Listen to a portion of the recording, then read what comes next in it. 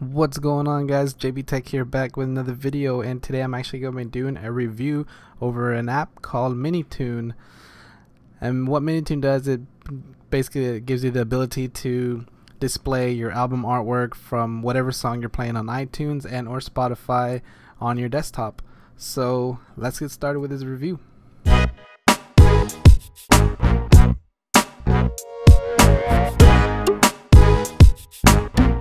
Alright guys, so let's get started with this, and first we're going to open up MiniTune and I'll show you how this works. So this works for both iTunes and Spotify. So let's just choose a song. Here we go. Okay, and this gives you the controls to pause, play, and go back and skip tracks back and forth, you know. And then also gives you the volume button right here, so you can turn it up, turn it down, all through this app. And it actually displays the artist down here along with the album right here, the album name, and then at the bottom it displays the title of the song. So this, let's check out some preferences. One thing I really liked about this was you can set, if you check this right here, set set dock icon, it actually displays the album artwork on their dock. So I thought that was pretty cool about this app. As you see, like, it displays all the album artwork of whatever song you're playing. And also thanks to Growl, they integrated the Growl onto this app, so it displays right here in the corner of your screen what song's playing. So if you have all these windows open, it lets you see what song's playing if you skip a track or the next song plays. So I think that's pretty cool. You also have the ability to keep it behind the other windows or just keep it on top of everything whenever you click on it to open it back up.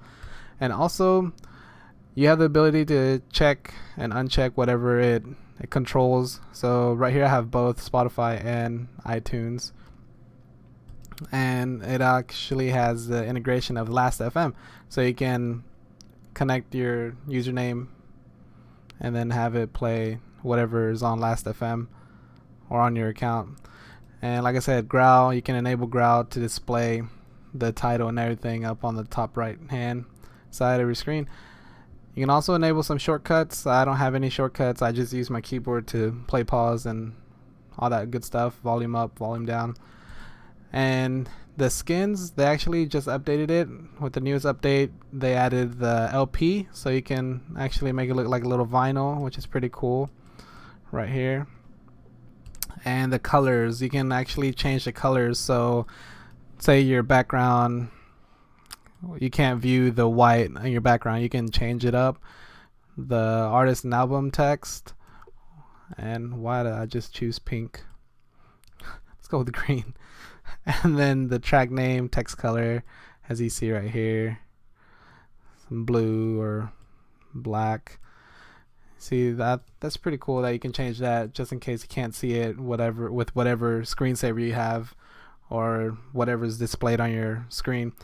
So let's check out Spotify. Let's get out of iTunes real quick and see how it works with Spotify. I like the Police, so let's play some Police. As you see right here, it has a Police album artwork.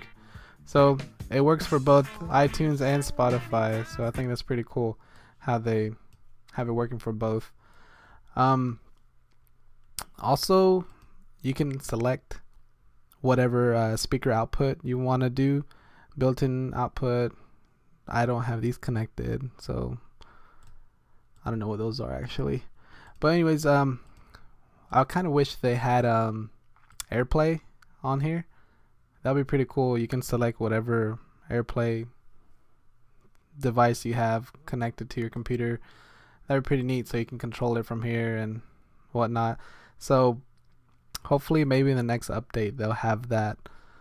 Also, something else, I wish you can kind of, I guess, change the albums or playlist through this, but sadly you can't do that yet. Maybe, like I said, with an update you can maybe do that next. So I don't know, those are just my little icons on it, the whole speaker, maybe AirPlay, add that, and then change the album or the playlist through here somehow. Have like a little button like this so you can change the playlist. That'd be pretty cool. Maybe, I don't know, just a thought. But anyways, that's it for this review. This app is available in the Mac App Store for $1.99.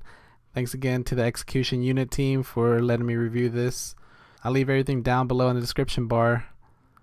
Go ahead and comment, let me know what you think of this app, and like my video and subscribe, and also follow me on Twitter, Facebook, and Google+. So until next video, I'll see y'all later, guys. Thanks for watching. Peace.